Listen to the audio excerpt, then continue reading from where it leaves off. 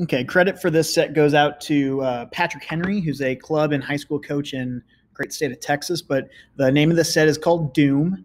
And how it works is there's a sliding scale for how many points a swimmer can get depending on their goal time. So when I'm looking here at swimmer goal times, I'm seeing that if they go under a 30 or whatever their fastest goal is, they get 10 points, and then it slides backwards. But there's also a point where if you're slower than a certain time, you're going to have points taken away from your score. So I'm going to just do a real quick data entry here to show you guys how that works. So if I'm going to put in an athlete name,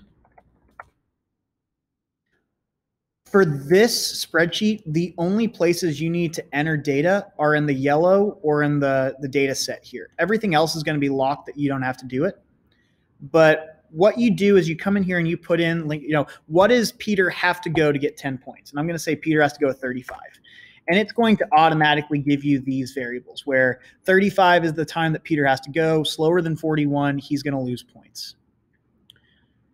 I also want to come in here and say which lane Peter's in, because the whole point of Doom is that lanes are competing against each other. So when I come in here, I'm going to say that Peter is in lane 1 along with SpongeBob SquarePants.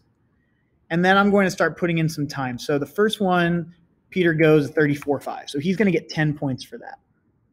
But let's say the next one, he's really gassed. He goes a 42.9. Well, see, now his score has gone down because he was at a 10 and then he got a -5. So now he's at 5. And then it starts to rank the athletes as well. So you can see instantaneously who's in what place. You can also see the average by lane. So let's say that Peter has another good one. He goes a 33.9. Watch what happens to lane 1's average time and average score when I hit enter. The score is going to increase because Peter's score increased, and the average time is going to decrease because Peter's average time is decreasing. And then I'm just going to put in here a few more, 33.9, 37.9, 37.9, 3.0, 2. Okay. So we have our scores here, and we have our average times by lane and average scores by lane. Then I can go through and I can look and see, each one of my athletes are then ranked by their average time, and they're also ranked by their average score. So, we want to avoid only having this system be set up for our fast kids.